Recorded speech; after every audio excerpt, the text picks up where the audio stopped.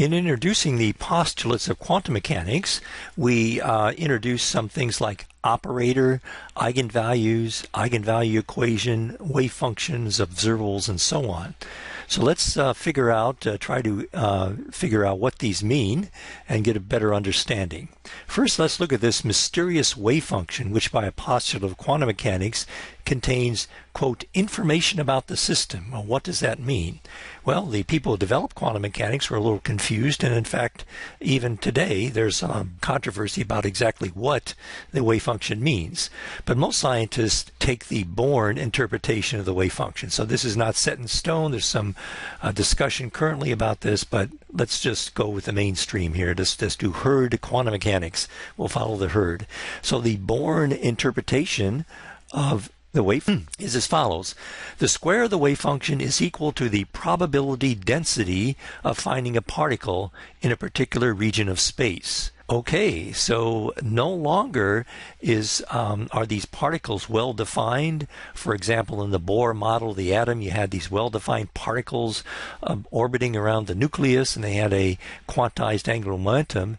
Now, the particle represented by a wave function is no longer definite, but in fact is just the probability density of finding a particle in a particular region of space. All right, so we take the wave function and we square that, and that has units of probability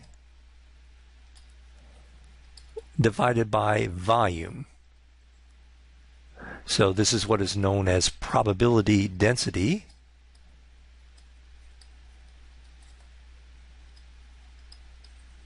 All right, and remember the wave function is a function of the spatial coordinates.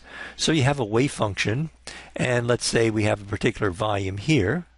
We want to know, and we have a particle, and say this is the universe.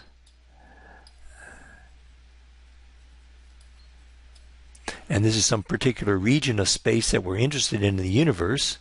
If we want to know what the probability of finding a particle in there, well, this has some volume dV. So it'll be the wave function of the particle squared times that volume dV. And that then will give you the probability of finding the particle within that volume. So psi squared is the probability density, and psi itself, the wave function itself, could be a complex number, has no really well-defined meaning, but if you square it, it's a probability density. All right, and note that, as we'll talk about in just a minute, if you integrate the probability density over all space, that has to equal 1. Why is that? Well, let's integrate from minus infinity to plus infinity of the wave function squared, and we'll introduce here this symbol complex conjugate, because we said that in general, a wave function can be a complex number, and the way you square the complex number in order to get a real number, because this is going to be probability, is to take the complex conjugate. So star means take complex conjugate.